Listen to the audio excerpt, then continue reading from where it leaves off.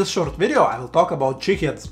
There are plenty of different types of jigheads, like this one. I would call it like a bow type. It has very large footprint, so it means that it always will stay on the bottom just like that.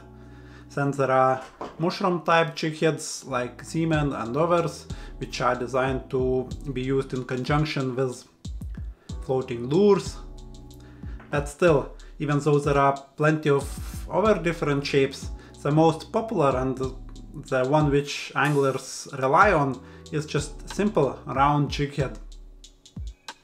Even though it is working very good, in my opinion it has one very big flaw.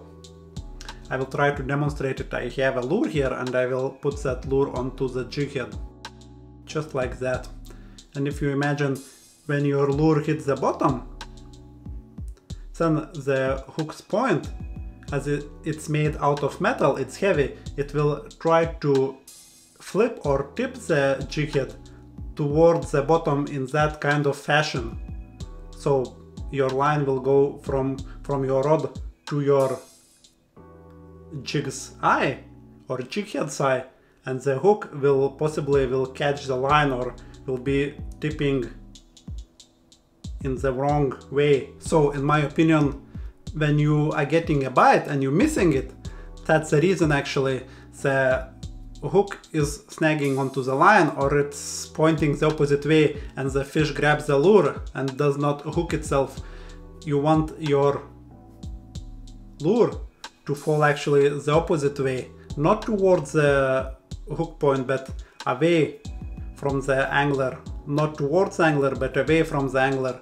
And that obviously means that the hook point will be exposed and will be pointing the correct way, and when the fish will grab the lure, whilst it will be on the bottom, it will hook itself most likely because the hook will be exposed and ready to prick. You know what? Let's have a closer look at all what I just explained. I have a 5-gram jighead here. Let's imagine that my table is a lake or a river bottom. And if I will try to make my lure or my jighead stand, you will see that the jighead will always try to fall towards the line. So you can see it falls towards the line and then it like goes against the eye and it goes to the side. Let's try it a couple more times. It's always doing like that. I can try it with the lure as well. Obviously I will put it into the water a little bit later. It will be much easier to see. But even with the lure, the jighead will always fall towards the hook's point. And that's the worst possible scenario, because obviously the hook's point most likely will not hook the fish when the fish will grab it, and there is a chance that the hook will get snagged around the line or something like that. That's a really bad direction to fall. You always want that your lure would fall away from the line and would stand just like that. And obviously when the fish will want to grab the lure, the hook will be ready and hook the fish much easier. Okay, so that's the problem with the round jighead. How to overcome this problem? I believe I came up with a very good idea how to solve this issue, just by adjusting the shape of the lead. And I actually tried it quite well already in real situation, and I caught my personal best perch while doing it. Oh, that's a monster, that's a monster, that's a monster in the net, yes! Oh, wow, guys, actually I will have to raise this one because this is a monster, this is a monster. Right, and now let's make the alterations to the round jighead to perform it as we want to. So, how to make a round jighead to fall to the correct direction, and correct direction is away from the angler. Basically all you do is just to adjust the shape of the lead by filing off some lead from this side, and then like join those two sides. Those two sides must be like at 90 degrees, but then you join them by rounding the edge. Let's do it now. All I will do, will grab a file and make sure that I'm filing this side, which is exactly the opposite to hook's point.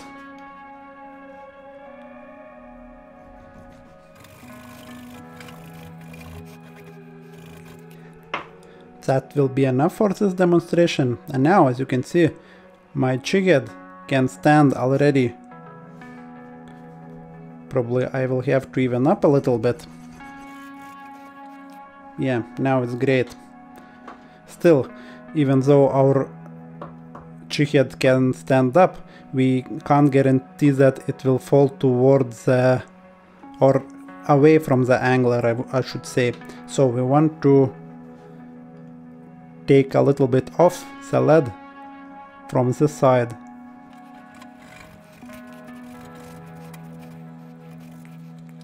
Okay, that will be enough.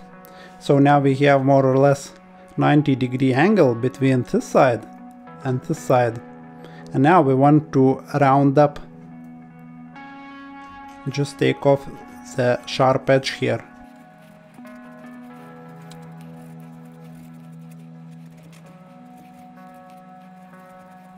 Okay, so let's see. As you can see, the jig still stands up, but if I will try to push it to any other direction, it will not go there. But if I will try to push it away from the angler or just push that way, see, it will fall nicely, even though it flipped like that, but once it will be in the water, it will stay just like that, more or less. And that's perfect. As you just saw, I made alterations to the lead of the jighead to suit what I'm trying to achieve. And by doing so, my lead now is standing up for a little bit.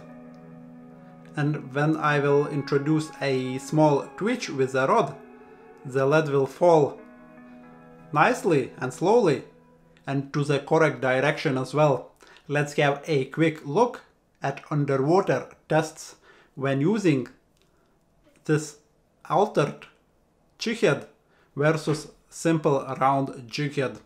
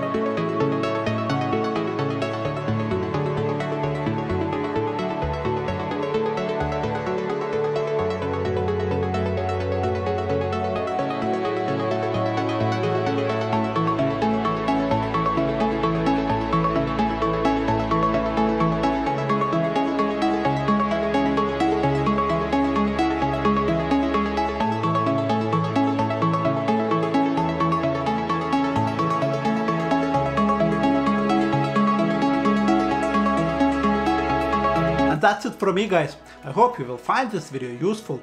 Thanks for watching and see you in the next one.